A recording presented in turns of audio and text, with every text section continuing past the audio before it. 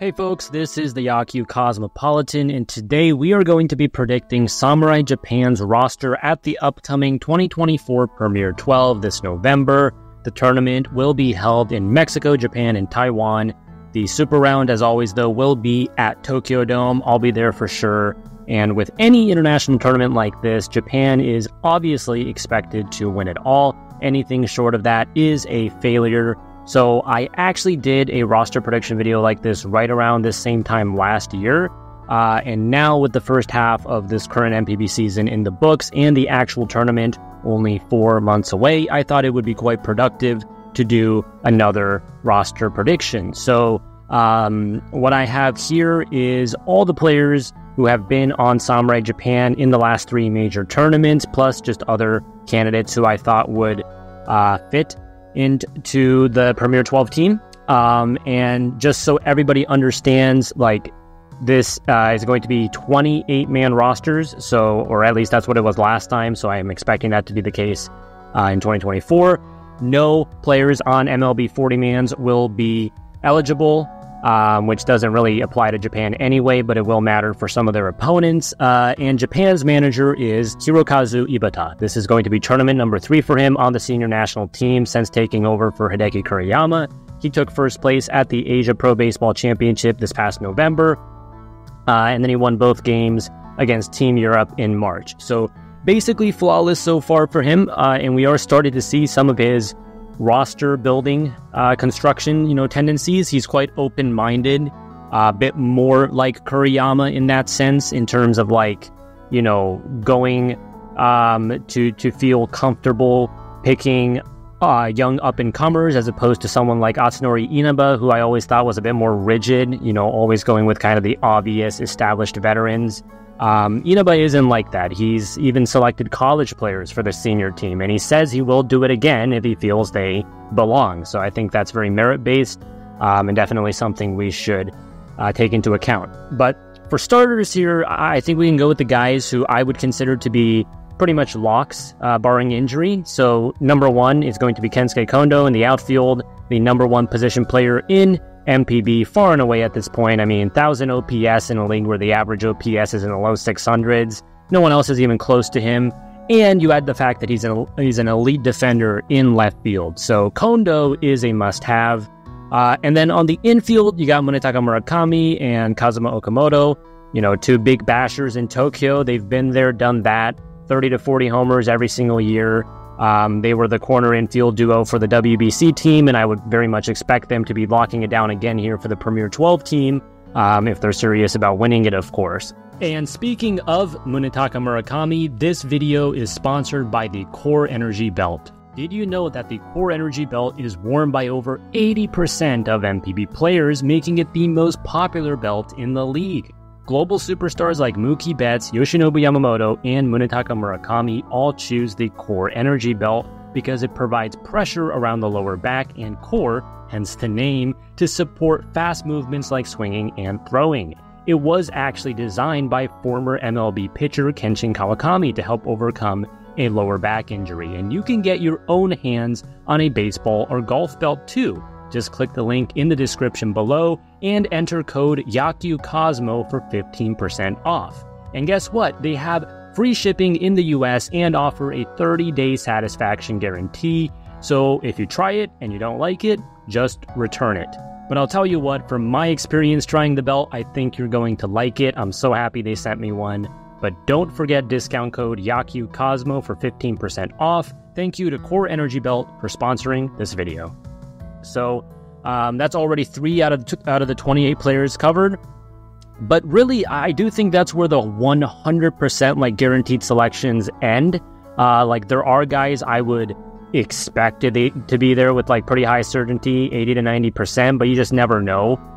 There is always the possibility with some of the bigger superstars that they might skip the tournament. We'll get into that with Roki Sasaki.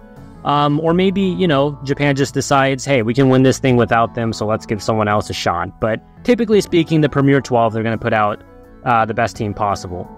Now, looking at the pitchers here, Hiroya Miyagi has to be the top choice. He has been the best starter in MPB this season on an inning-by-inning basis. His breaking balls are just absolutely wicked. That slider changeup combo he has, the looping ethos curveball, and he's also increased his fastball velo by a couple of ticks this year from 89, 91 before. Now he's up more to like 92, 94, and even more in the tank. He can run it up to 95, 96 sometimes. So really, I think Miyagi has become the most well-rounded, complete pitcher in the league. He is going to be the ace of this team. And you might be thinking, well, what about Roki Sasaki? I'm not including Roki Sasaki for this team because there's just too many unknowns for me. Like, 1, is he healthy?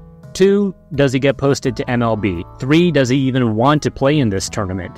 And 4, do they even need him? I know Inaba wants to have him. He said that he's going to invite him to this tournament, but even if he was only giving 60% effort, their opponents aren't going to stand a chance against him. And really, realistically speaking, if he's going out there throwing 99 to 102, which he's obviously capable of, then it's not even going to be fair, right? And I'm just not very confident that Roki is going to participate. I think there's definitely a chance, but that's why I think Miyagi, who's honestly one of his best friends, I think he's the ace of this team when you don't have Sasaki and the MLB guys. But right behind Miyagi, you do have a ton of elite options. Say what you will about the dead balls, it's obviously killed a lot of the action and excitement on the offensive side of things. It's made a lot of pitch to contact guys inflate their numbers a lot. But there are a lot of studs out there who would be, cream of the crop pitchers regardless of what kind of balls they're using. And, those are the guys who strike everyone out, right? So to me, Tatsuya Imai is at the very top of my list. His fastball is sitting 95 miles per hour this year. He has run it all the way up to 99, and he's fully embraced this kind of two-pitch approach, just pounding fastballs and sliders 90% of the time at this point, and he dominates with that combo. So to me, Imai is a must-have on this team. He can be wild at times, yes, but he's improved the command overall this season. This is the first time he's ever had a walk rate below 10%, so that's an accomplishment.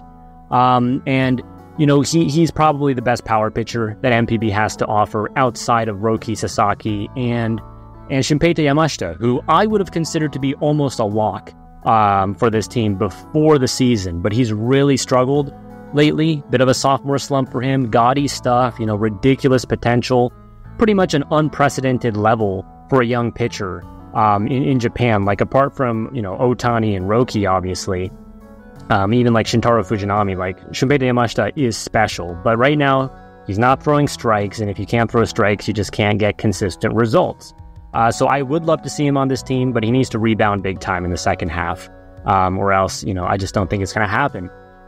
It's not impossible that he gets selected, even if, he has a bad regular season, because he is just that special. You could just throw him in the bullpen, tell him to go max effort, throw 99 every pitch, if they really wanted to. But for now, I'm going to say he misses out on the team because he's having a bad year. But the other guy who won Rookie of the Year last season, that's Shoki Murakami. He's a guy that I expect to be on the team for sure. He hasn't been quite as dominant as he was in 2023, but still, he is giving you length every time out. He's got the pinpoint command. He's got the deep arsenal, great feel for all his secondaries. And he can pitch to contact effectively, so, he's quite efficient with his pitch counts, but he can also get you a strikeout if you really need it in a big spot. So I believe Shoki is a top 2 to 3 starter in MPB right now. To me, he goes Roki, then Miyagi, and Shoki's right there with them. He's not afraid to throw up in the zone either. So yeah, Shoki Murakami I'm including for sure. And the same goes for his teammate, actually, Hiroto Saiki. He has been very good in the past, but to me, he was missing that extra oomph. He's had control problems, and that kind of prevented him from going deep into games consistently. Only 2 true pitches, so he was a bit one-dimensional, too fastball reliant for my liking. But now, he's really worked on that slider or cutter, whatever you want to call it. And I think it just couples really well with the fastball and the forkball. It's a unique look. So now he has 3 legit out pitches. He throws hard. And I do think he's hungry for a chance on the national team after allowing that home run to Shohei Ohtani from one knee in the exhibition game before the WBC last year, if people recall. I think he really wants to go out there and prove he's one of the best young arms in Japan. And right now he has an ERA in the low ones. So, just churning out quality starts every single time out. You can expect a little bit of regression, but yeah, he's having a fantastic season. Gotta include him. So now you got 4 starters, and I think number 5 can be a bunch of different guys, honestly. Ton of options here. Shosei Togo for the Giants. He's a true workhorse. You know, he was instrumental for Japan in the finals against USA last year. Had 2 innings as a follower for Shota Imanaga. And then there's Hirota Takahashi, who stuff-wise, I definitely think is up there with the best of the best. He is pitching to contact a little bit more this year. I think he's doing that on purpose. He doesn't have that crazy 30% K rate like he did when he was a rookie a little while back. But, you know, he can still throw in the mid to high 90s. He still has that nasty split finger, which is not only one of the best whiff pitches, but it's also one of the best ground ball pitches in the league. So, you know, even if he doesn't get a whiff on it, he's getting something on the ground, which prevents damage, obviously. And he's throwing his cutter a lot more this year as well. So, you know, I think those can basically be your 5 starters for the initial pool stage. There's 6 teams in their pool, so 5 games in total. And you can feel pretty damn good about throwing out Miyagi, Imai, Murakami, Saiki, and Takahashi. And obviously, it could be even better if you had Roki and if Shinpeita was at his best right now. But now I also do want to include Shosei Togo. I think you have to include Shosei Togo because, you know, he can obviously start. He's proven that, you know, with the Giants that he can be one of the best workhorses in the league. He knows how to be an efficient pitcher and give you 175 innings every single year. But he can be a follower like he did during the WBC. And I would actually prefer that because, you know, he can't just grind through games, but he can have a bit of a home run problem. But if you just let him max effort for 2 innings or so, you know, instead of throwing like 90, 91, he can run it up to 94, 95. You don't overexpose him to the home run threat as much. And I think that kind of maximizes Togo's value. And then another guy I would love to see on this team is Kaima Taira for the Seibu Lions. You know, we call him King Kaima here on this channel. He is just so cerebral, man. Like, he understands the art of pitching on a fundamental level so deeply. You know, he's always talking about tunneling and vertical approach angle because he's short, so he tries to leverage that, climbing the ladder. Kaima Taira, he's strong, he's smart, he has experience now as both a starter and reliever, so he's pretty much everything you want. He does have MLB aspirations as well.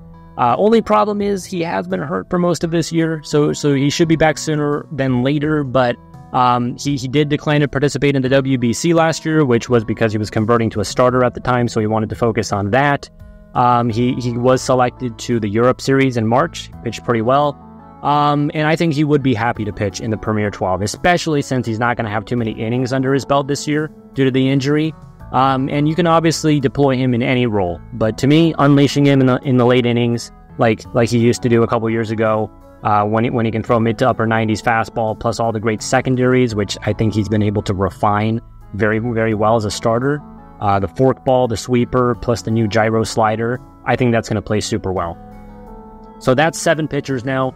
I think the magic number I'm looking for is probably 14. You could go with 13 or 15, obviously, but I just want to make it even with the position players, so 14 and 14 for 28. And now things do get difficult because you could just keep adding more quality starters. Like, Japan has a ton of quality starting pitchers who can go deep into games, but you know, at a tournament like this, that's not really what you need, right? Because you're just going to be passing the baton the whole time. So you probably want to look at some specialists or power relievers. And so right off the bat, when it comes to guys to just throw out of the bullpen and get you guaranteed outs, Roji Kuribayashi of the Carp, he's been lights out this year. He's been pretty much lights out every year of his career going back to 2021. Only given up 2 runs all season, ridiculous strikeout numbers. I mean, his K rate pretty close to 40%.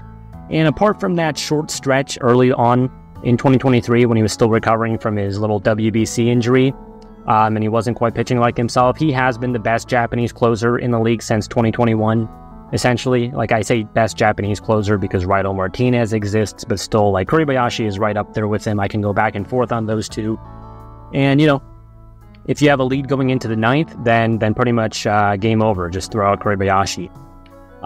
Now, another guy I think is kind of underrated because the Dragons are a mess of a team, but they have quite a good bullpen, so it's easy to overlook a few of the people they have in there. But Shinya Matsuyama. Like, when I think gaudy relievers right now, I think Shinya Matsuyama. His teammate, Tatsuya Shimizu, is also filthy. He's been on the national team before, but I like Matsuyama more personally. He throws harder. He has that effectively wildness to him. He is a pure two-pitch guy, fastball, forkball, try and hit it, and you can't, even if you know if it's coming. He actually did blow a few games early in the season, but ever since then, he has been, I think, literally perfect. Like maybe he's given up 1 or 2 runs since March, but otherwise it's all zeros. So Matsuyama, he brings a rare level of explosiveness to the table because he has a little bit of funk to him, but he throws really hard, hides the ball well. If you're facing a team like Chinese Taipei, who have kind of very quality contact hitters, you throw out Matsuyama. He's the type of pitcher you just don't see very often, if at all, in the CPBL. So I think he could be a great weapon for them. And now that I think about it, I just came across Taisei's face. I forgot about Taisei for the Giants just because he's missed so much time the last 2 seasons. And he hasn't really been able to settle down in that closer role that he's destined for. If he was healthy, I think he would already be up there with Kobayashi and Martinez for the consensus best closers in MPB. And when he's healthy, he has been. But again, he's missed so much time. He was on the WBC team, got that huge double play against Goldschmidt, was it, in the 7th inning of the finals. And I always feel like Taisei's a guy that he's got the dog in him. He just seems to have this cold, calm closer mentality. And when he's healthy, he can throw triple digits. He has touched 100 this year. And even his average velo is like 97, 98. So he's pretty nutty. I have to include him if he's healthy. And, now that I think about it, man, this is a mega bullpen already. Even without Taira, who, he can kind of swing both ways. It's like Matsuyama, Kobayashi, Taisei. Wow, that is scary. So I think that's 10 pitchers now. 9 righties and just Miyagi as the lefty. So we do need to add more southpaws here. Inaba selected Chihiro Sumida of the Lions and Haruka Nemoto of the Fighters 2 tournaments in a row at this point. So I think he does have a preference for those kind of, I don't even know if they're that similar stylistically, but, Nemoto is a big slider guy. Sumida is more of a curveball changeup. But, they're both sort of like finesse pitchers, but guys that have the higher whiff rates. Neither of them throw particularly hard, high 80s, low 90s maybe, but they get strikeouts. And I guess the same applies to Takuma Kirishiki of the Tigers. He throws a little bit harder, but again, it's like big slider guy.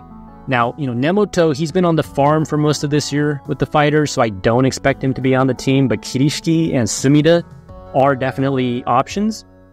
Sumida actually threw an immaculate inning against Team Europe, so he definitely has it in him. And, he's been in pretty good form the past month of the season. Had a bit of a tough start, but he's been really good lately. Always a guy that I've liked, so I'm going to go with him, actually. And then I also want Takahisa Hayakawa. Takahisa Hayakawa looks like a whole new man this season. He was kind of starting to enter bust territory, dare I say it, these past couple of years, because he hadn't quite delivered on that status of being the best prospect or one of the best prospects of that stacked 2020 draft class. But he was really great for Japan against Australia last November. I think he was perfect through 5 or 6 innings, actually. And then he went to Perth to play winter ball, dominated there as well. And now in 2024 with Rakuten, he is killing it.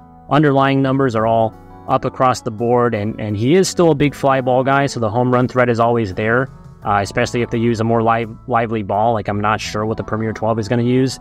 But he's just been too good this season not to include. If you look at just expected fielding independent pitching, he is top 5 in the league right now. So that gives us a total of 12. We have room for 2 more guys.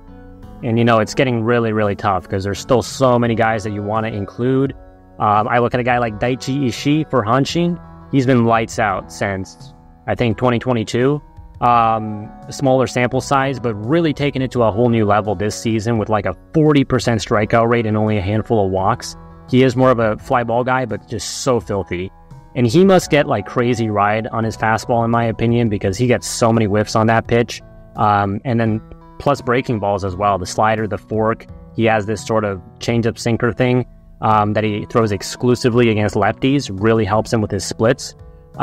So I kind of really want to include Ishii because he has been, one of the 2 or 3 best relief pitchers in MPB this year. And there you could go with a lot more starters. There's a lot of more deserving starters here, like Atsuki Taneichi. He was on the team in March, so was Masato Morishita. Hiromi Ito was on the WBC team. You could definitely go with 1 or 2 of them. But I think the team does typically like to have like a good amount of pure relief options in there, guys who are already used to like coming out of the pen in a high pressure spot, getting that 1 or 2 outs that they need. So we'll go with Ishii. There's room for him. And then I think we need one more reliever here to make it 14. Like I like Taneichi a lot. I like Kojiro Yoshimura with the Swallows a lot, but I think it has to be another reliever. So Taro Shimauchi, power righty for the Carp.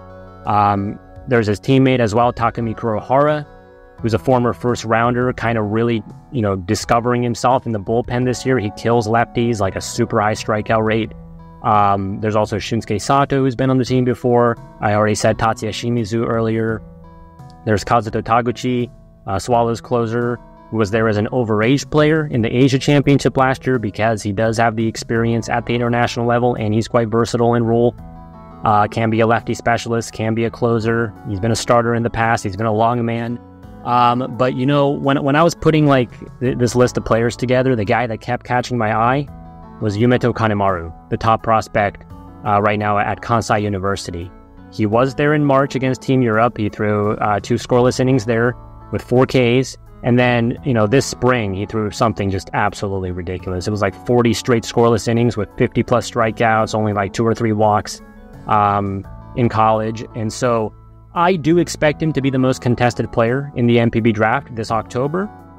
And what a cool way to introduce him to fans of, whatever new MPB team he ends up with, for him to pitch for Samurai Japan at the Premier 12 just weeks after being drafted.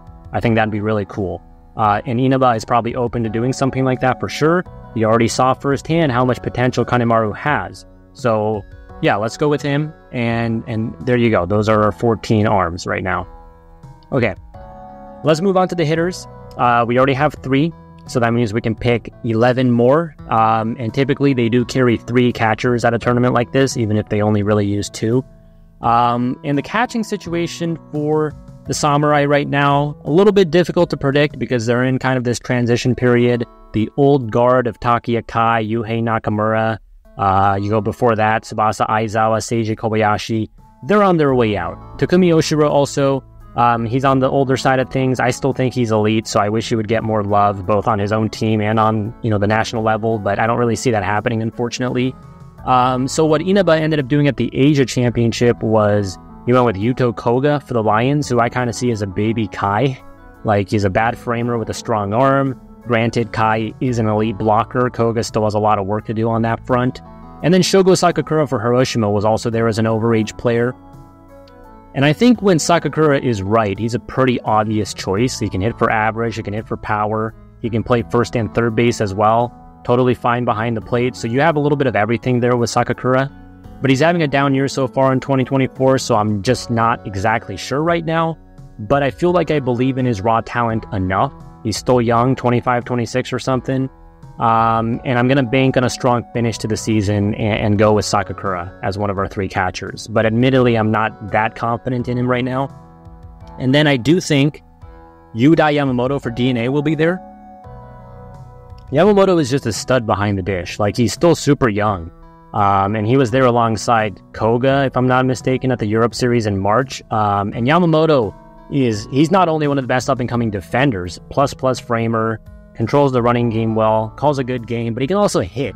Just the bat-to-ball skills there are excellent, and I feel like that's something that the DNA coaches must stress a lot, because for these past couple of years, their entire team has had like a 2 to 3% better K rate than any other team. Or maybe it's the other way around. Maybe it's that they have, these guys like Maki and Miyazaki and Yamamoto who just don't strike out, so that lowers it for the whole team. But they also have top prospect Shio Matsuo in the minors. He's a sub 10% K rate guy, so imagine a tandem of Matsuo and Yamamoto in 2025. That's going to be crazy for the Bay Stars. But yeah, right now I definitely think Yamamoto deserves to be there. He should honestly be the starter. And then, third string guy, I don't really know why Tomoya Mori doesn't get love, because he is the best catcher in Japan straight up. He could easily be the starter. And at his best, he can even lead the league in hitting. So it's like, he provides so much value at a premium position like that, but he just has this kind of bad reputation defensively, which I don't think is entirely true. Like, You look at things like DRS, and he's perfectly fine. He's not elite, but he's average to a little above average even.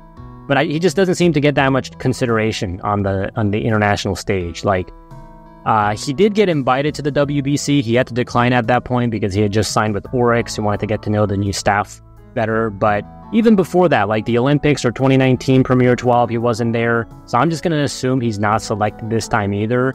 And instead, I will go with a different lefty hitter, Yu Tamiya of the Fighters, who is having a breakout season right now. Like, he was so mid, even like outright bad at times on the farm. He had very little prospect pedigree whatsoever. But he took the starting catcher job this year, and he's run with it. Top 5 in OPS right now, which is just crazy. Like, just absolutely coming out of nowhere. And he has utility value because he can technically play a bunch of other positions as well. Strong arm. So I could totally see Tamiya on this team. And that would give you a really nice young core of Yamamoto, Sakakura, Tamiya. And if they really wanted an experienced veteran to lead them, then you look at, Taki Akai again, or Yuhei Nakamura, possibly even like a Kenya Wakatsuki. But I do feel like Inaba is a bit more invested in this youth movement right now. And this can kind of be a tryout for those guys on the WBC team in a way too. All right. Now we have 6 position players down. We have 8 to go, and we do have to consider that there are typically more infielders than outfielders on this team.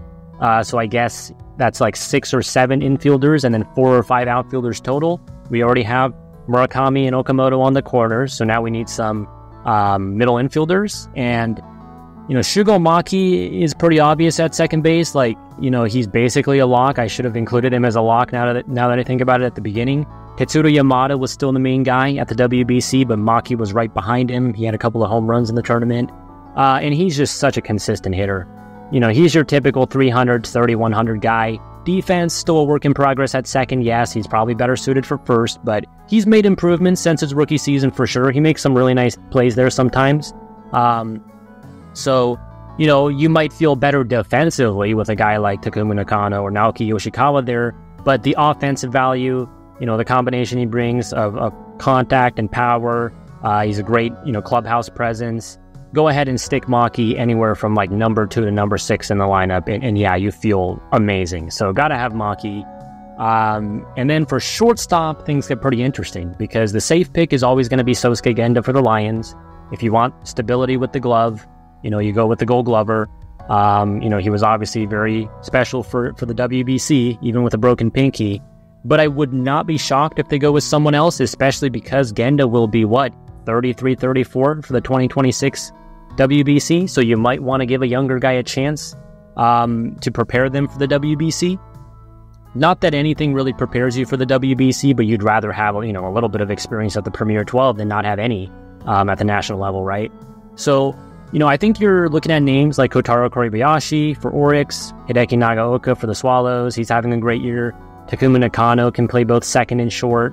Atsuki Tomosugi is having a breakout for the Marines. Kenta Imamiya for the Hawks. He's great, but he is a little old as well, so probably not, not his time anymore. Makoto Katawaki of the Giants won MVP of the Asia Championship last year because he had a walk-off in the finals, but he's had some ups and downs this season, bit of a sophomore slump, at least at the plate.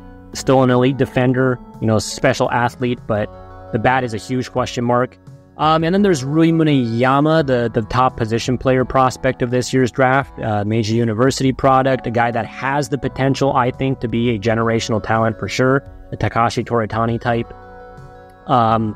But he's been hurt for most of spring, actually got hurt practicing with Samurai Japan in March, ironically, and his stock has taken a bit of a hit, so if he has a great fall season, maybe you consider bringing him along for the ride. He'd probably be on the bench. You might give him 1 or 2 starts. But Inaba also seems to like Kaito Kozono for the Carp. Kozono's a free swinger. He's fast, but he's a below average defender, I think. Elite bat-to-ball skills, though, for sure. And then he has some pop to go with it, so an interesting player. But I personally lean towards Kotaro Koribayashi. He's the best bat here for sure. He is like, a solidified plus bat at this point in time. And he's only getting better with it. He doesn't have that much range defensively, which can be an issue. The arm is good, but the range is just very iffy. So an infield of Okamoto, Maki, Koribayashi, Murakami that would be pretty bad defensively. Like, you're getting away from that kind of traditional Japanese brand at that point if you punt on infield defense that hard. But that doesn't mean we can't include him. I do think we should include Kuribayashi. He can also play third. And so maybe what you do is you bring Genda and Kuribayashi, and they can split time. So if Kuribayashi ends up being exposed defensively, then you can go with Genda. But in maybe lower pressure games, let Kuribayashi get a shot. And, I definitely think Kuribayashi could be the WBC shortstop if he just gets a little bit better, like 10% better defensively. So now we have 5 guys on the infield. We have our starters. And we can probably go with like one more corner infielder type, a guy you can maybe use as a pinch hitter off the bench with power. And if you asked me before the season, that would have been Teraraki Sato 100%, with his crazy raw power. He went to Driveline over the winter. I thought he was poised for a huge season, but he's been struggling. Granted, he did have a big second half last year, so I wouldn't count him out yet. But I'm thinking this should actually be Roya Kurihara. He had the ACL tear, which, kept him out for a bit, and then, it took him a while to find his stride again. He was not good last year, but he has been one of the best hitters in MPB in 2024, especially if you remove, like, the first 2 to 3 weeks when he was still figuring it out. Like, he is going supernova. I think he's number 2 in MPB in WAR right now, not to mention plus defender at third. He has experience in the outfield. He came up as a catcher, so he can be your emergency 4th-string catcher. And he was on the Olympic team as a bench player before. I think he had like a pinch bunt back then in 2021. So he checks all the boxes. He's breaking out. He's still quite young. He has experience on the team already. So let's go with Roya Kurihara. And then finishing up with the outfield, we already have Kensuke Konoda, the superstar, in left field. I think right field is pretty damn easy as well. Give me Chusei Manami every single day of the week. The best hose in the world. Comes up clutch all the time. He is built for the spotlight. And then center field, I think, is probably Koji Chikamoto, right? Like, Chikamoto hasn't had much national team opportunity, even though he's been an MVP caliber player for a long time now. I think he makes great adjustments, even like with dead balls. He's learned to kind of just pull it a lot, almost Nolan Arenado style. So he hits for more power than you would expect out of his skill set. And the concerns that people have had about him, like being bad against high velo, that's not really a concern at the Premier 12. That's more of a WBC thing. So Chikamoto, I think he should be the starting center fielder. It could also be Ukyo Shuto, elite defender there, but you probably want him off the bench as always, for the elite speed. Everyone knows him now as the guy that zoomed around the bases, pinch running for Masataka Yoshida in that 9th inning against Mexico for the Murakami walk-off, right? So that gives us 13 position players. We do have room for one more outfielder. It's a tough choice here because I want to go with kind of a power slugger, like Seiya Hosokawa, but he's just such a bad defender. I'm not sure he brings enough to the table. He would be a pure DH at the tournament, and yeah, he can go off and he can hit like 3 or 4 homers for you, but he does have swing and miss in the bat, so he could just kind of be nothing for the whole tournament. Yasutaka Shiomi would usually be here, but he's hurt again, unfortunately. That's why he missed the WBC as well. Otherwise, he probably would have been the top choice once Seiya Suzuki got hurt. But I kind of feel like the perfect mix here of power, defense, and potential, like wanting to invest in future potential, is with Shota Morishita of the Tigers. He was there last year as well. Has a great swing, big power when he runs into one. He can play all 3 outfields. He's not rating that well defensively this year, but he did last year. And I think like Morishita's one adjustment away from breaking out and being a perennial 20 to 30 homer type hitter. There's not going to be room for him at the WBC, but I think the Premier 12 would be perfect for him. You could definitely carve out a role. So there you go. Those are my 28 predicted players for Samurai Japan at the Premier 12 this November. Let me know what you guys think, and once the actual roster is announced in fall, we'll definitely take a look at it and break it down. But thank you all for watching. Make sure to support me on Patreon at Baseball Cosmo. Follow me on X at Yakyu Cosmo. Check out my work on JapanBall.com, the World Baseball Network, and Sports Look. And like and subscribe here on YouTube for more MPB content in English.